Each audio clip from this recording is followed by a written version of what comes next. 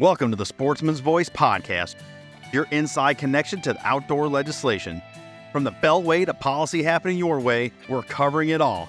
I'm your host, Fred Bird. Join us as we explore public land access, wildlife and fisheries management, Second Amendment rights, the triumphs that shape our nation, the sports we all love, and the stories that fuel our passion for the great outdoors. This is the Sportsman's Voice podcast.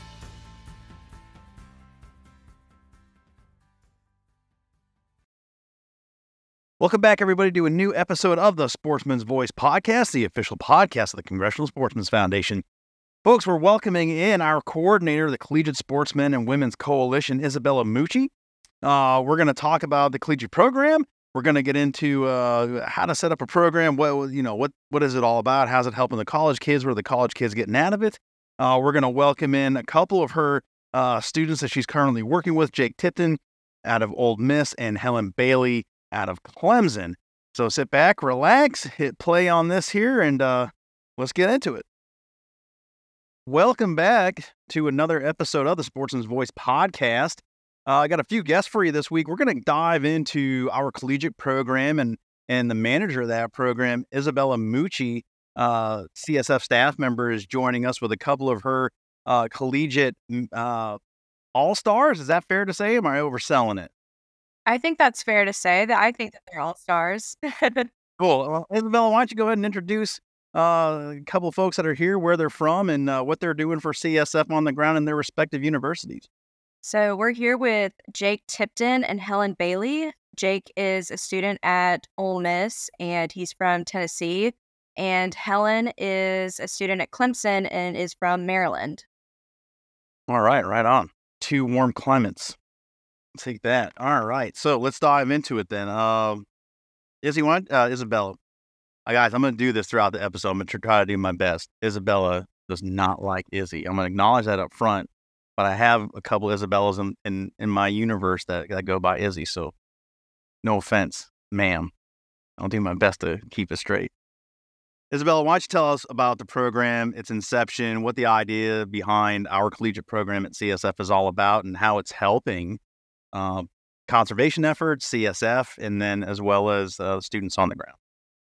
Yeah, so CSF has had this collegiate program for a couple of years now, but we haven't had dedicated staff to help build this program into, a national program with good geographical diversity across the country until about 6 months ago.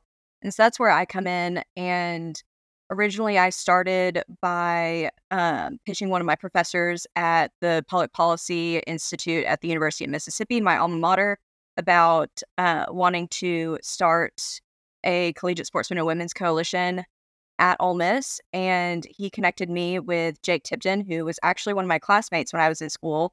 And he has been a great help in getting the Ole Miss Coalition stood up, and they've had a great first year so far. And I'm also working in this new role to make connections with folks at a variety of different schools across the country, people like Helen Bailey, who we got connected with through her father, who's a state legislator, and has been involved with CSF for quite some time.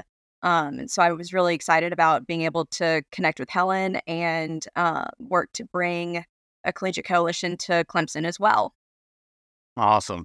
And I know we're currently in talks with other schools right now, so the program is growing in earnest, and we're certainly excited about a lot of those organizations coming on board. So well done there. What's the process? So, I mean, how did you guys, I know you just kind of gave the story with Jake, like what's the process for folks that are interested? They're hearing this podcast, they're being made aware of what CSF can offer. Like, how do they go about doing this? Besides reaching out to you, like, I know there's an involved process too. Yeah, so it really does vary school to school, but generally, you're going to need a couple of students. Typically 3 to 5 are the most common numbers that I've seen on the campuses that I've worked on so far. And most schools are also going to require a faculty advisor. And typically you also need to submit some paperwork to the university, usually a constitution or bylaws and some sort of, just like an agreement form.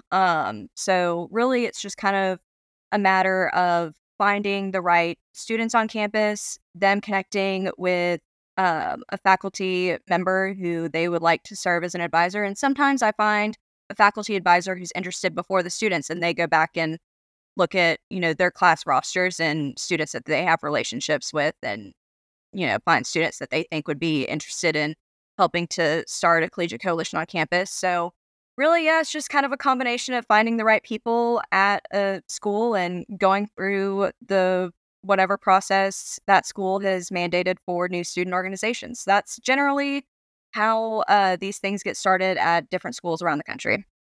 Right on. Jake, what was the process like for you getting it going? It was a little different. I mean, Isabella being an Ole Miss kind of helped out a lot.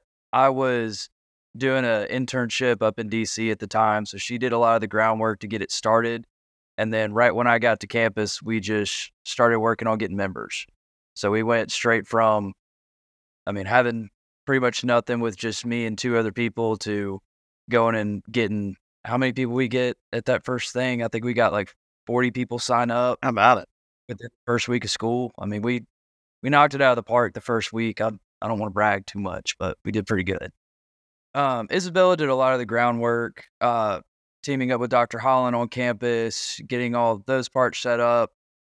Biggest challenge that we had was trying to get all the RSO things figured out, just registering for the student organization. That had some hoops. We had to make up a whole constitution and everything like that, just to do all the, the fun paperwork stuff when it comes to starting up a club. But besides that, there really weren't a whole lot of challenges. It was pretty streamlined getting it started. Yeah, what goes into that? Like, how in depth does your constitution go, and what's the school looking for as far as coverage on that, and what they're trying to outline? So the school wants a general mission statement, what the goals of the club are. They want just rules for elections, standard rules of like how a meeting's going to be run, and then it goes into some other stuff that kind of aligns a lot more with fraternities and sororities rather than a club like us. So those were just kind of a general thing that we just had to put in there for, I guess, kind of just like a legality thing for the university. But it sounds like it wasn't a lot of stuff, but it was just a lot of writing. I think it's like a 20-page document. Helen, how about you? How was the process at Clemson? And did you, obviously you guys are here, so you must have had some level of success there as far as recruiting went? Yeah, so we're still working on it. Isabella and I got in contact, I think around September, and I was able to then use some of my connections with the National Wild Turkey Federation and the Ducks Unlimited chapters at Clemson, as well as like the Wildlife Society and Sigma Alpha, some of the organizations that I'm involved in, to kind of spread the word and see who was interested. And just like word of mouth, putting it out on all social media, I was sending out in every group me I was a part of. I was like, if anybody's interested, like reach out to me. So then I was able to make a list of people that we had. And then from there, I had to set up a meeting with a student consultant, because Clemson has a whole center for their student engagement, and this organization would fall under an independent student organization, so we don't need a constitution or a faculty advisor to continue. We just needed to get approved from the university. So that's where we're headed now, and we can officially register in March. So it's been going good so far, and we'll have some leadership positions as well. So in doing so for both of you, what are the motivations, the makeup of the students that are in your organizations?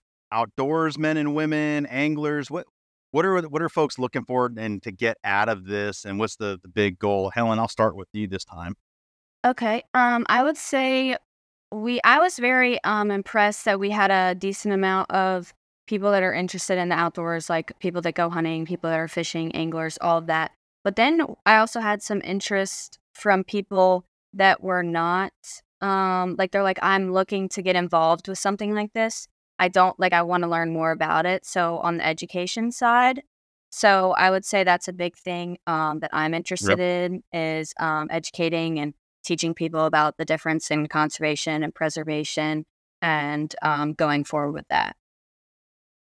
Jake, how about yourself? I'd say that average for the people in the club, or a lot of them grew up hunting and fishing. They have a lot of experience with it, but most of them were not as knowledgeable about the purpose of hunting and how it helps out with conservation and things along those lines. And through the club, we've been able to educate hunters a little bit more on the bigger picture of the club's goal. So it's been kind of interesting and just helping people learn more things about something that they just think is, a family tradition or a good thing to go do on a weekend. Sure. What are the I guess the majors for a lot of the folks that are joining your organizations? Do they line up with a wildlife conservation science degree, or does it kind of run the gamut and people are just wetting their whistle? So a lot of them don't. It's a lot of public policy kids, political science, business school, even some people in accounting. Mhm. But one goal that we have for this semester is to start reaching out to the science department and trying to bring kids from, STEM backgrounds or biology or just other sciences to get them interested and try and get a whole nother part of the university that we don't have a connection Yeah, sure. Helen, how about yourself? Clemson has a very big College of Agriculture, which is what I'm in myself. So that's what most of our people are from. Like, we've got environmental natural resources, wildlife and fisheries, bio, animal and veterinary sciences, forestry is a big thing. So we're kind of branched out into that. I'm looking to get more people that are in like legal studies and public policy and things like that. It's interesting, right? Because, obviously with CSF, we're directly involved with policy at the state and federal level. So folks that are angling that way towards their career progression, they're, finishing school and then getting out into the world. There's a lane there. Outdoorsmen and women with it, like, Jake, you were talking about kids that are brought up in it. There's a neat wrinkle there if they can combine the both of them. But on the science side, I think it's really important. We observe that young professionals coming out of college situations and we're kind of blessing them as industry professionals. They get picked up by, a state agency or U.S. Fish and Wildlife.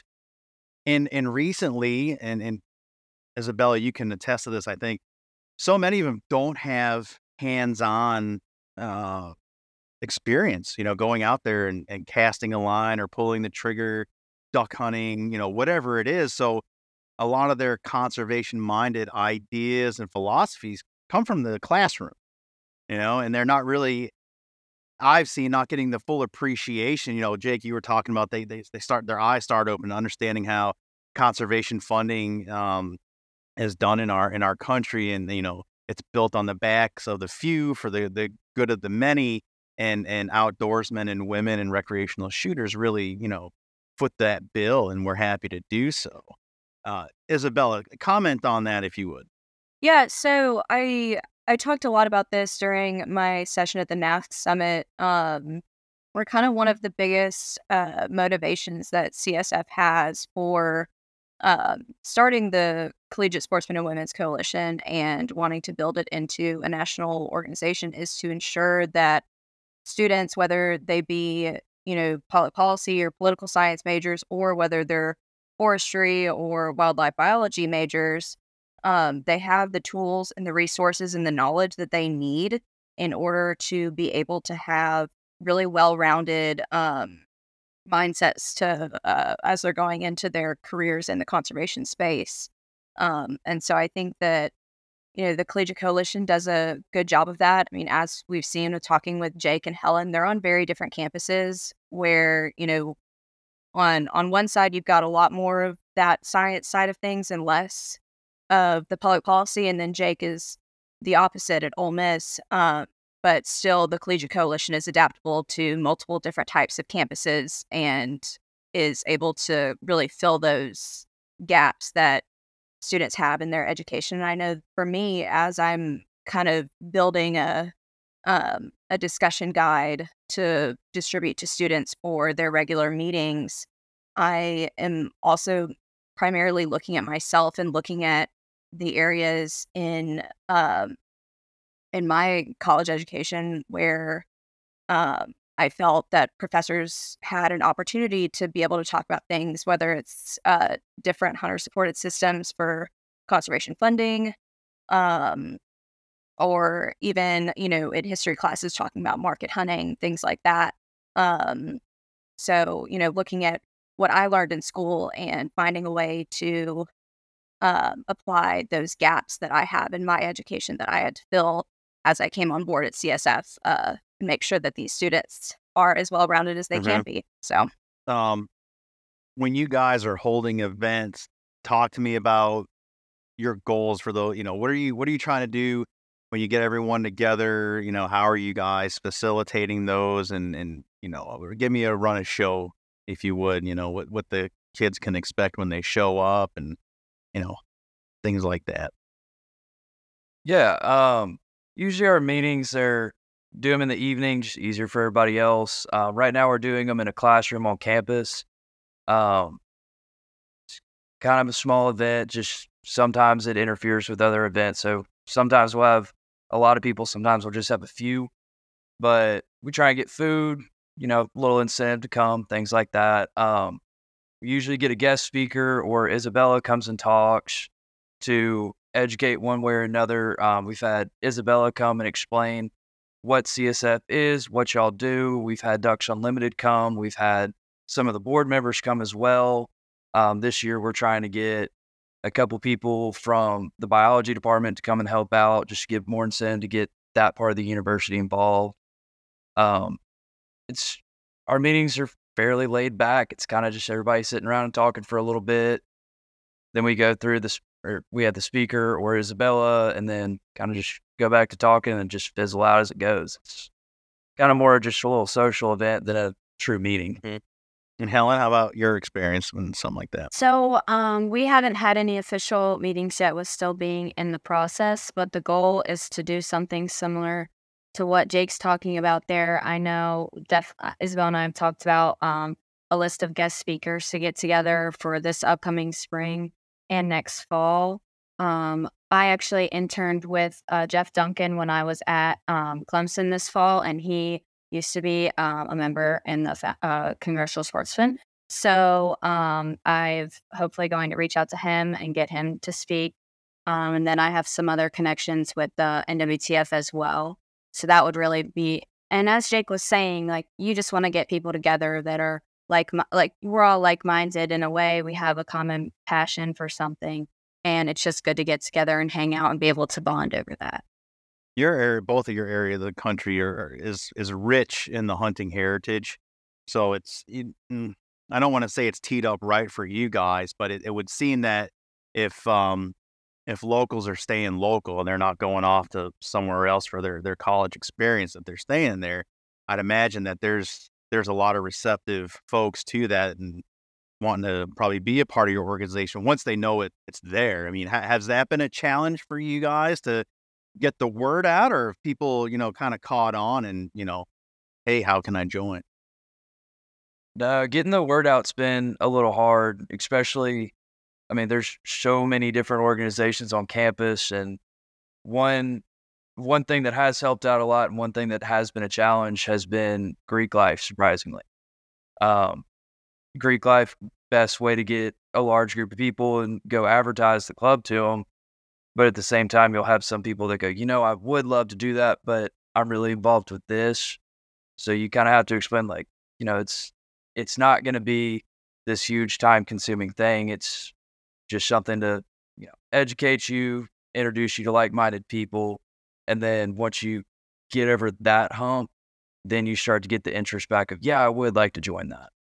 I was trying about the time that there was a Ducks Unlimited banquet. We had our student led banquet this fall. So I was going around to a bunch of the members during it, and I was like, I've sent it out in the group me. Like, I know we all have the same similar interests. Is there any way that any of you guys would be interested in joining this? And I had some great feedback, and I had some not so great feedback, because there are some people that are just about, they don't want to learn more. They're set in their ways and they want to keep going. And then there was other people like, oh my gosh, send me the information. I'm going to spread it within my ag classes and things like that. So I guess it really depends on who you're talking to. And it is difficult because Clemson has over 500 students. Are we dealing with mostly undergrads at this point? At this point, I'm doing mostly undergrads. It's mostly undergrads for us. We've gotten a couple law students to come, but they're just, coming to check it out. The majority is undergrads. I got to imagine that as you're getting ready to put a cap on a 4-year program and probably contemplating another couple of years anyway, especially folks in the policy and law realm, that at some point you got to start thinking about networking. And how do I turn this into a life? How do I start paying my bills with this? How do I start getting connected? And I think Isabella will speak to this, that certainly association with CSF is a hell of a carrot if you're putting it out there, right? And that ability to network on campus and then get connected with the likes of Isabella and the Rolodex of folks we're involved with. Yes or no? Is it? Yeah, they do have a lot of really good opportunities to, be able to connect with me and learn about CSF and, be able to put that they were involved with a CSF-supported student organization on their resume, which is awesome. But I think that the bigger piece of the networking puzzle with the Collegiate Coalition is that they're able to get to connect with and network with legislators in their state. So the best examples that I have for this are with the Ole Miss chapter. So we took, I think, 4 students to the Mississippi Sportsmen's Caucus clay shoot this past September. And students did great. They had a really fun time going out and shooting and getting to meet some folks and talk with them about, their careers and stuff like that, and get to talk about also the Collegiate Coalition and what they're doing on campus. And then at the end of that event, they did a little bit of a slideshow and an educational opportunity. So it was good that they weren't just there to have fun. They actually took something away from it. But we've got the Mississippi Sportsmen's Caucus Fish Fry coming up next month that we will also attend. So that'll be another really good networking opportunity.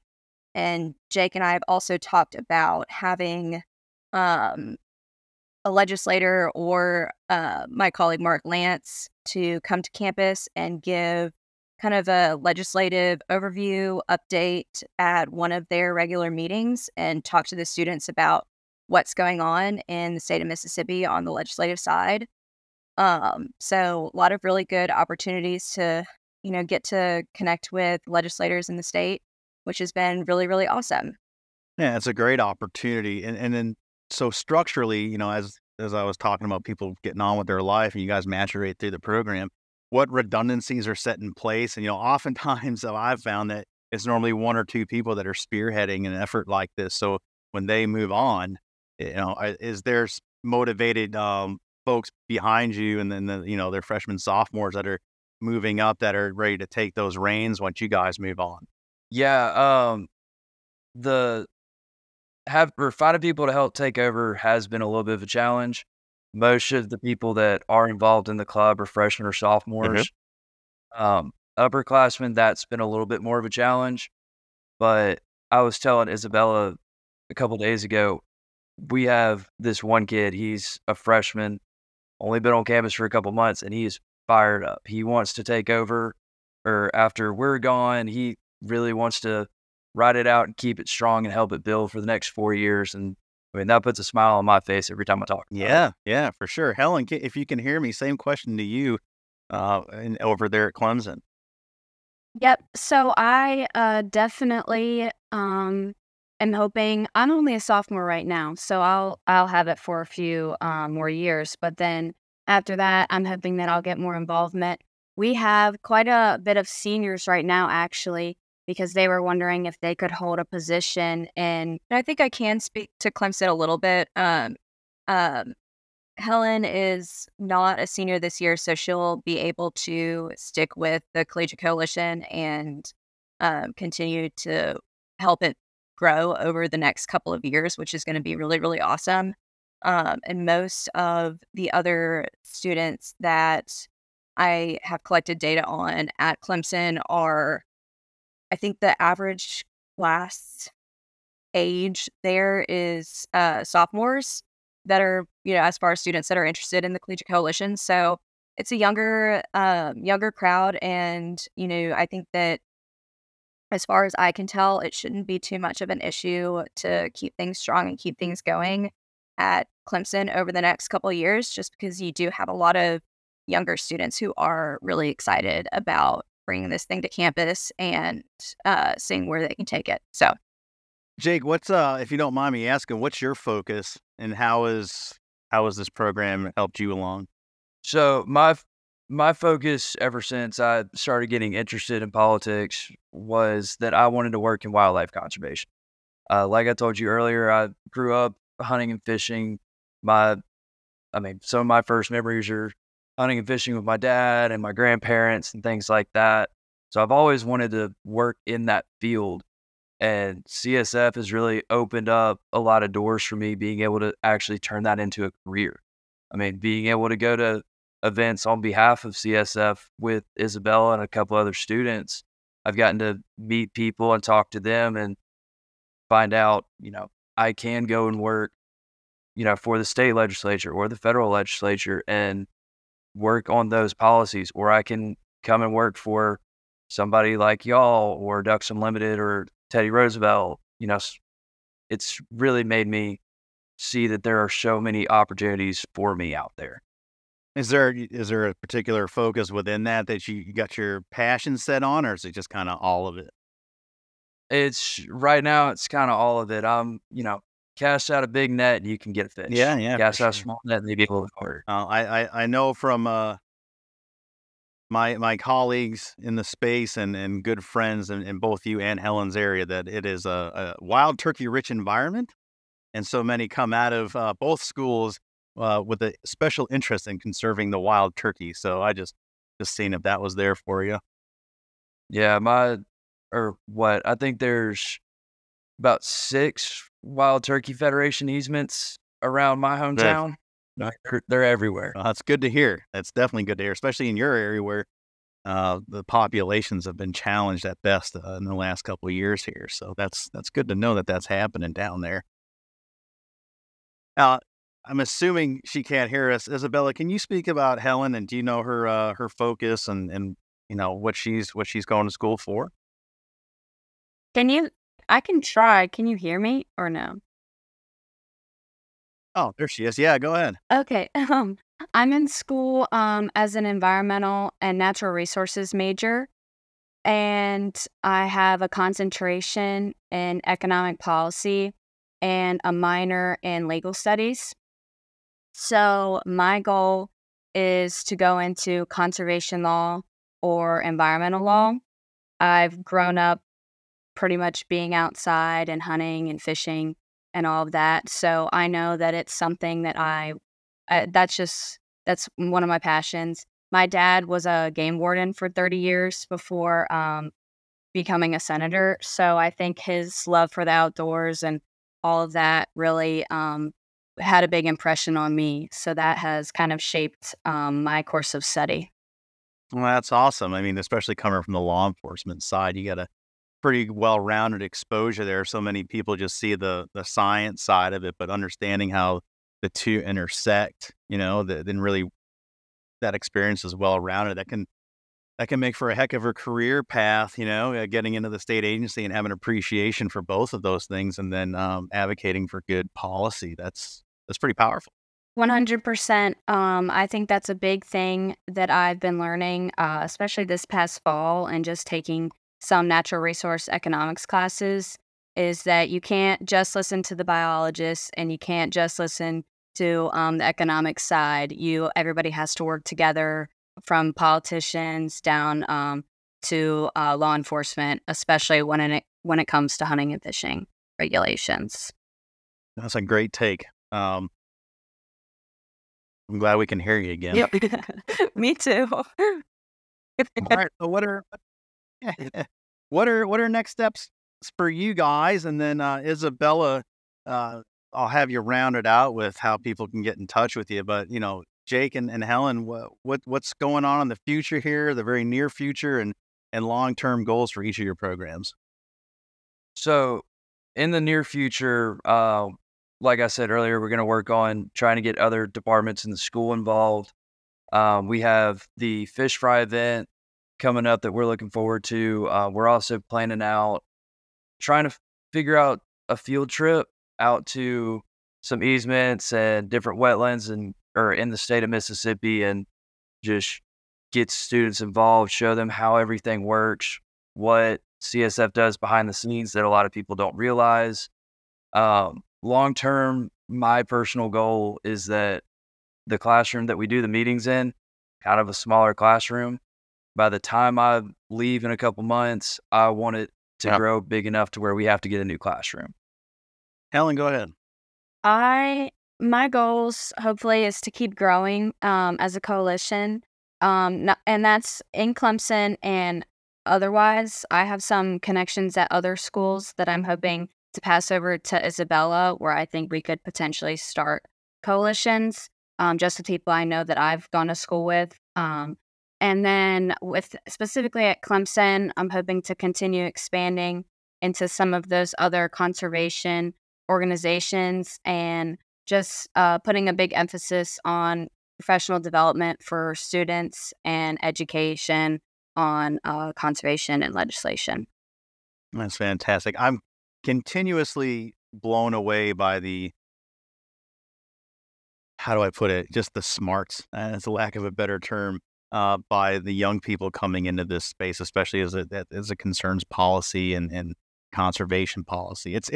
It's refreshing, and it's nice to have that observation, because I think it puts us in good shape for the future, where we have young professionals coming out of these institutions with good motivations, being able to network within our system to get them set up with the right people. In my opinion, the right people. I think Isabella would agree, because you guys are going to pick it up, as we keep going in our careers, and some of us sooner than others, hang it up and retire and enjoy our older years, that someone's got to keep it going. And as you both well know, especially in the hunting space, where we see a decline in sportsmen and participating in the shooting sports, the interest can wane. So as long as people are standing pat on the policy side and advocating for good legislation to continue the hunting heritage and traditions that we do love and enjoy in this country, someone's going to keep it going. So it's really nice to speak with folks like you who really have it together. It's encouraging. Isabella, if folks are hearing this, I trust Jake and Helen are probably going to take this podcast when it drops and put it on their outlets and let people hear it, so there's more exposure there. But give the elevator pitch. You're looking to talk to young folks and get them involved. How what's your sell for them on this, and why should they be involved? Well, I've got a couple of different cells depending on who I'm talking to, but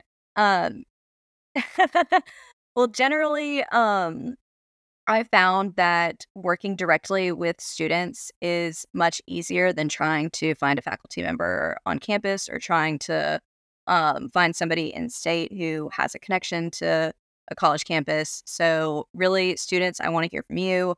And if the Collegiate Coalition is something that you're interested in bringing to your school, does not matter if your school is just like Ole Miss or just like Clemson or something completely different.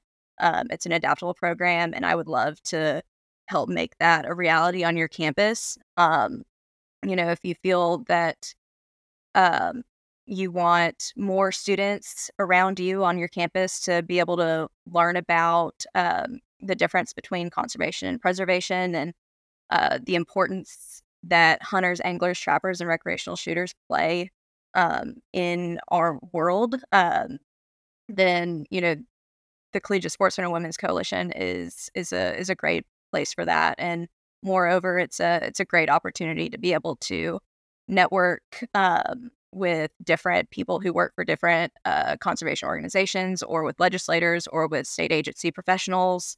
Get a little bit of a head start on your future career. And one of the other things that I've found to be really interesting about the organization is that you have this really interesting system of peer mentorship that arises with the Collegiate Sportsmen and Women's Coalition, where you have, we're not an interest specific organization, so you'll have duck hunters, turkey hunters, fly fishermen, et cetera, all in one space. So, it's a great opportunity if you're wanting to expand on the different activities that you do regularly, and you'll be able to find people who can take you out and go teach you how to fly fish, or take you out to their granddad's deer camp or whatever else. So that peer mentorship aspect has been really, really cool to watch and observe. So, if you want to make a, really impactful community on your college campus and have something that you can take ownership of, and watch it grow over the next couple of years, feel free to shoot me an email.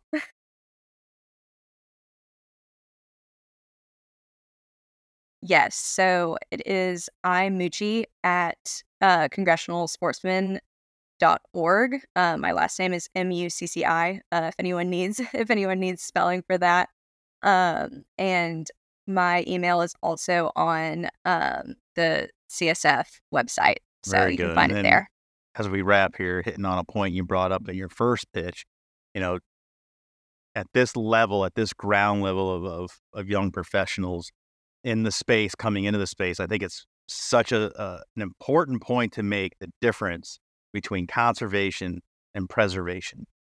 Because without somebody here pointing that out and making that distinction, as we see, there's a lot of confusion in those two words, and oftentimes conservation is used in place of preservation, and the two do not commingle. They're completely opposites, and knowing the difference is vitally important, especially if you're going into policy and understanding the difference, because our paths are completely different. They definitely diverge at that definition. So that's fantastic. Guys, thanks so much for coming on and making the time. I'm sorry about the technology woes.